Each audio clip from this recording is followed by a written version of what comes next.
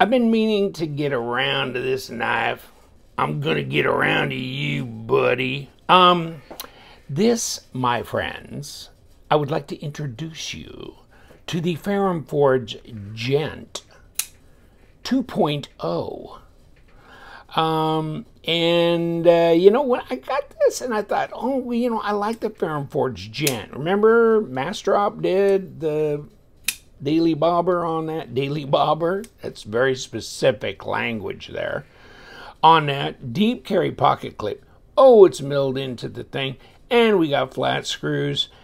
And that's about all. Okay, next. No, you know, I got this knife and I pulled it out of the box and I don't know, I guess I was expecting more.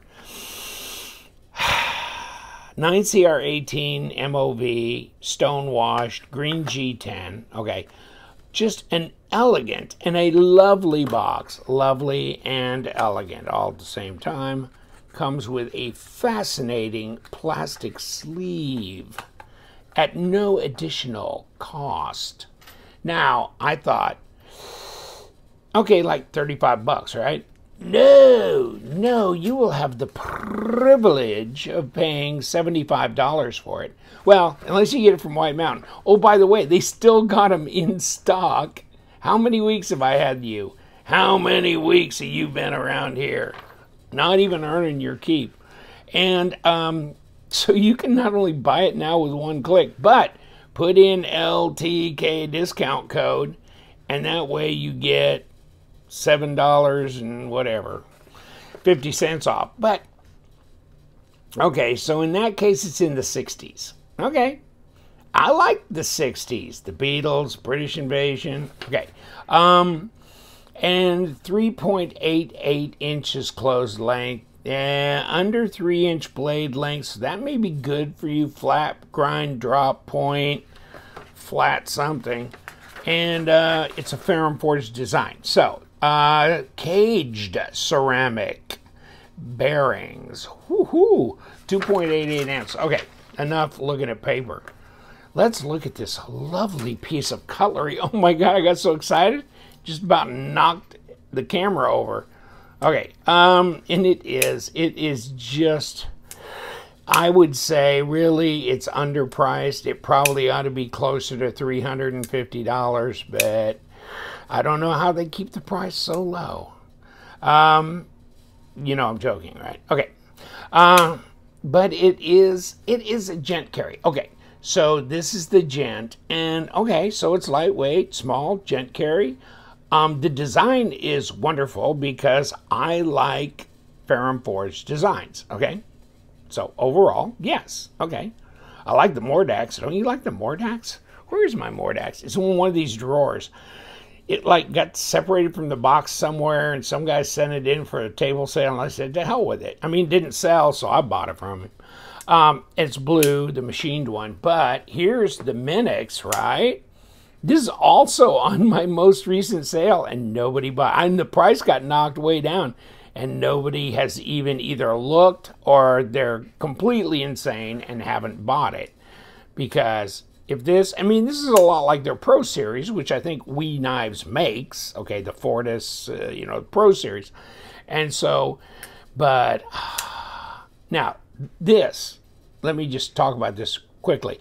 20 CV blade, ceramic bearings, yes, but there's a lot going on here design-wise, isn't there? Look at all this. You want some holes? You're going to get some of them. You're going to get some cut-throughs, some cut-downs, some waffle, frag pattern, front and back, all kinds of titanium, and you could finger flick it. You could do whatever you want. And you get an actual decent box and a zipper pouch and all that shit, too, whatever. So, there you go. Minix. Minwax? No, Minix. Okay, and but let's get back to this loveliness. Okay, now when it comes to this, I feel like I have descended a bit in the quality assurance lineup here. Now, is the fit and finish horrible, or is there any real problems? No. But I don't know, there's just something, and let's rotisserie this. something about it I am just not feeling. And it's not just because I'm like not a big, huge fan of small knives, okay? But I know it's got Ferrum Forge name on it, and I know it's a Ferrum Forge design. Okay, I get it. I don't know who they're doing this with. If this is coming from Civivi, because I mean they're doing their Pro Series with WE, so it makes sense, but that this would be part of that same family. But little number 6 screws, okay. But I mean, you got to take these off, and obviously you can get underneath the screws holding this together and go that way. This, to me, I mean, look at this. It looks like a little plastic sticker, actually. I mean, this looks cheap to me. You see what I'm saying? I mean, here, this is actually, you know, titanium and whatever, and it looks a little better. And, I mean, think about it. Okay, so what do you think? Oh, is there something else that would be competitive? Well, how about the petrified fish? And this is the 949X, I believe. Yeah, the PF 949X in K110. This is blue micarta, deep carry clip. This is actually a titanium pocket clip. No, you can't do left hand. Okay, right hand only, lanyard hole. No lanyard hole, right hand only. Is this G10? Yes, this is micarta. But this is contoured micarta, Bowler K110 blade. Take a look. They're about the same size. But they ain't the same price. This baby, 45 bucks. This, 75 bucks. Ceramic bearings on both of them, though. This one's got like a crowned spine on it. Look at this on here. Like that. This one, no. But it's okay. I mean, you know. It's just, to me, and let me show you something that'll cost you about 1/3 the price. Okay, so this is a little bit bigger knife. And you're going to look at this and you're going to go, but if I wouldn't have shown you this, you might have been impressed, right? It'll go right hand and left hand. It's got some grippy on these scales. It's got, I don't think it's ceramic bearings, but it's bearings, and baby, she's got a drop, just follows you around, centered, no blade play or lock rock. And it's got, yeah, it's got a wire clip, but it's, you know, front and back, left and right. You like this little fuller thing running through the handle, really grippy. But now I can get all fingers on this thing. 25 bucks. 25 cuss smackers, right? And this, of course, is the Firebird FH922, and this was kind of a grayish blue, but I hit it in the blue dye and finished it off. But okay, and even, you know, you want to get a little bit larger. How about the CH knife? And this one I just have rolling around a drawer, grab like this is a 3519, right? 3519. I can't remember if this got ceramic bearings like that. That's the Alpha and the Omega decision here of the world, but it's not. $28. Okay, I think I got it at White Mountain Knives, $28, and then that's before discount. So it's another about net $25 shooter, okay? And yes, I have used this one around the house. You can still see debris on the blade and everything. I haven't cleaned. Oh, yeah, right. Okay, never mind. Yes, I have. But it means it's been a good little user, right? I just think there's a lot of choices out there, and okay. But, okay, still, I mean, like the Hiccup, this is 80 bucks. So, okay, you know, I mean, there's ups and downs. Check out another one, though. How about this? Tucson. This is the 391. I got this. It was 45 bucks. On White Mountain, and then I got, or it's 46, and then I used LTK discount code, so it was like 42, something like that, all in. Okay, is this D2?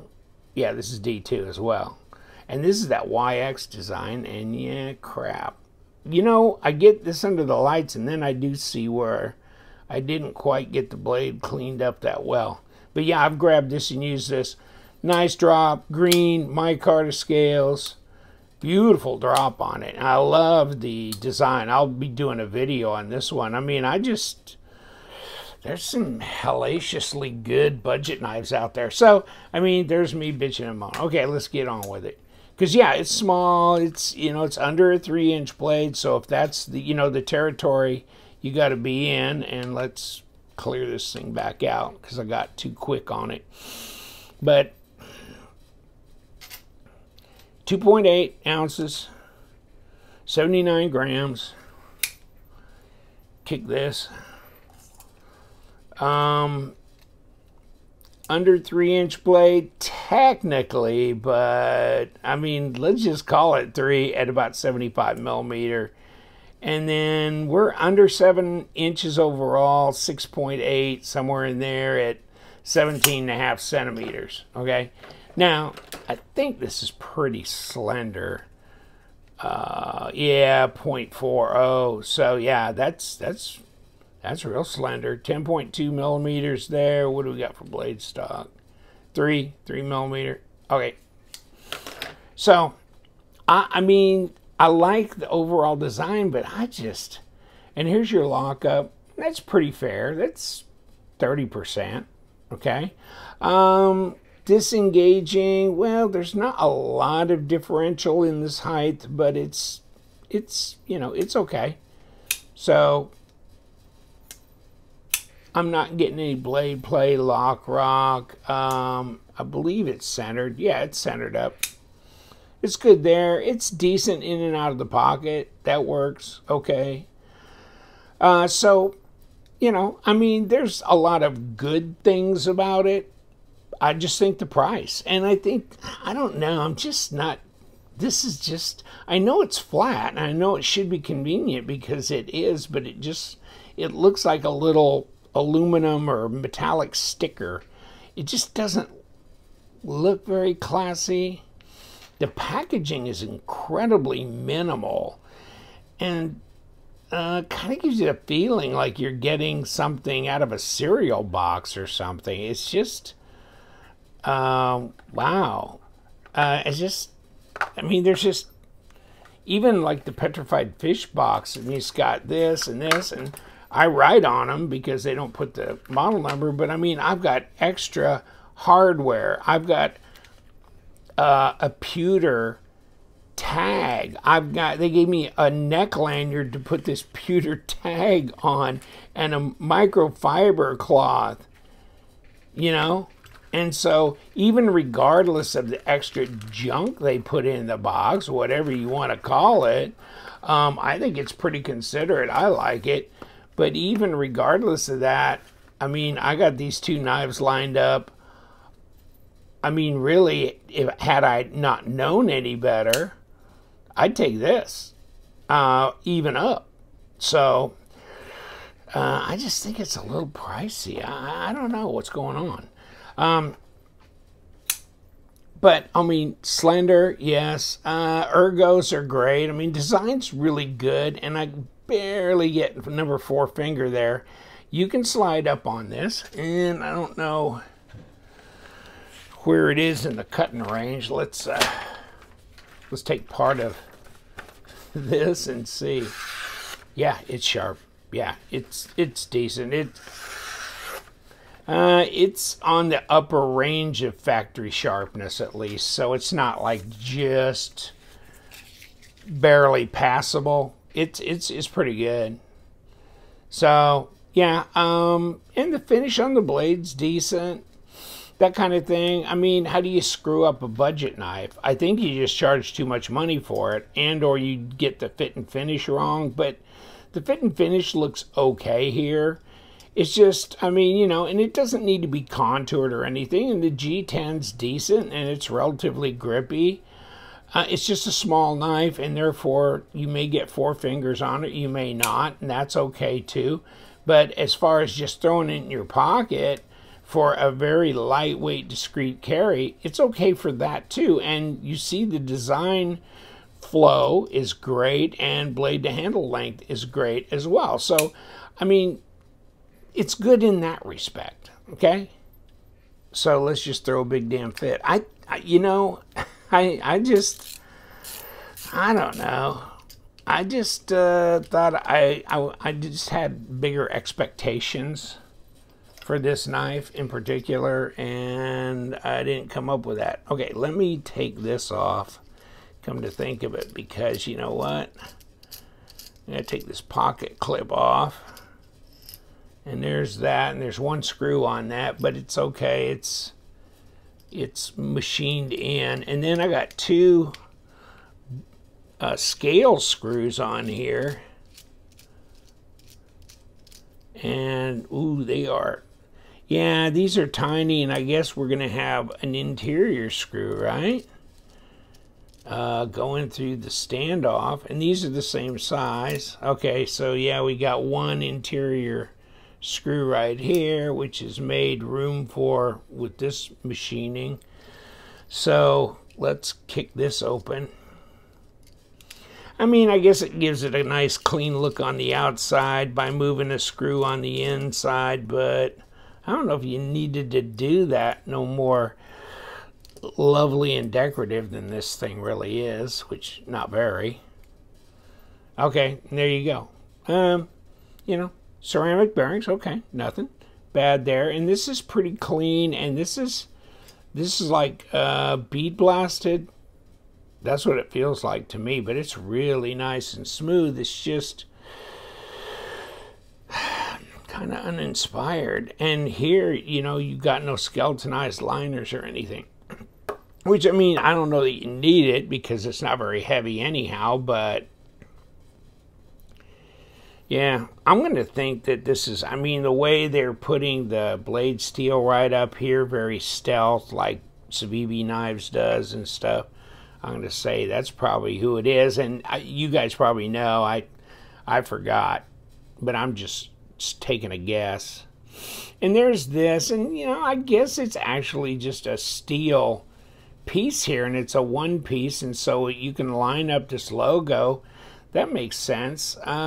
So that's actually fairly sensible. It's just, I don't know, it just has some kind of a weird cheap look to it for some reason.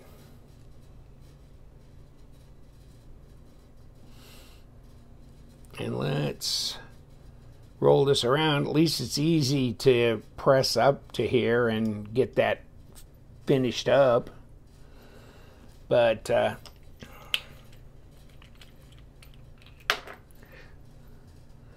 got some juice left in here. I left the cap off, and so it dribbled out on the table. It's like, ah, damn it.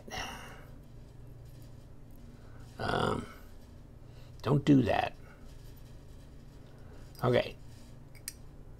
And we got the stop, and we got bearings. So this is going to be easy off, easy on, pretty much. I mean, it'd have been maybe preferable, or I would have looked for a way to avoid having an internal screw, but okay. And that dog is this puppy right here, because it's the only domed top type screw of the bunch. The others are flat. Let's see what we got. Magnetic here. Okay, come here. Okay, load you down, and let's keep this. It's going to drive me crazy here. Okay, now let's put this back on. And are we good? Okay, well, let's just get this pushed in and locate this crazy thing in the right place. Okay, get it centered in here. I don't want to turn that down too hard. And then these tiny little screws. Tiny little screws. And you got to put this one under here before you can put the pocket clip back on. Whew. They are definitely small. Okay.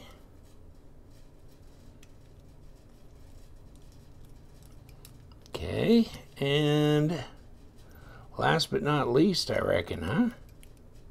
Oh, yeah, we're good. That should be right. Okay.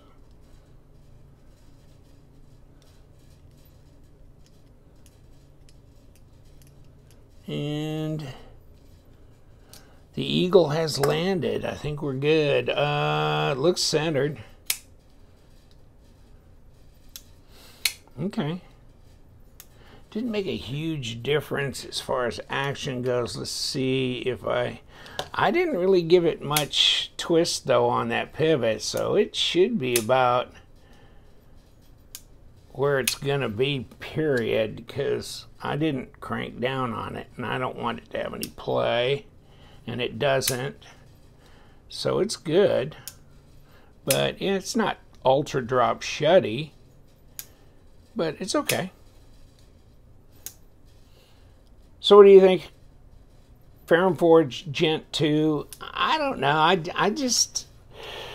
don't get that excited. There's something missing here. It would be nice if it had a bit of a backspacer. It could afford to do that. You could skeletonize that front liner and give yourself plenty of room to stay in the 2-something ounce range and still put a backspacer on there.